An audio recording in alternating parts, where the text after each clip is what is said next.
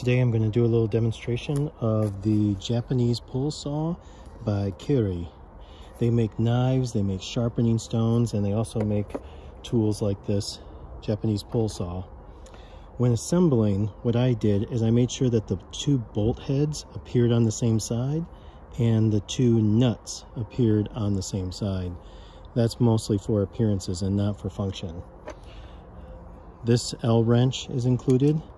That tightens up these bolts, and on the back you're going to notice that there are two different nuts. So with this dual use side, I do the long side on this side and I do the slotted side for this one.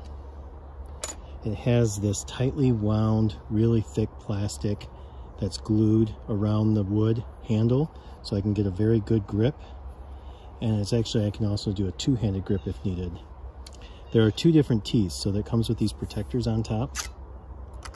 This is the multi-teeth, as you can see. And then this is the coarse side. So we're going to go ahead and demonstrate how this saw works. So I'm just going to place it onto the work and just do a slight pull to form my groove.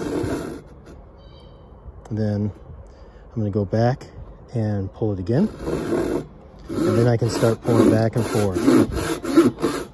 I get a nice dual action cut when using this, and again I'm just holding it by the handle.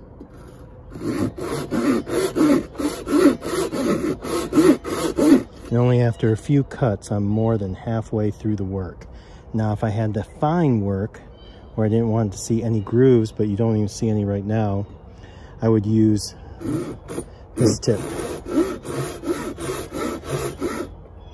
And you can see it's a much smoother cut if I was able to zoom in.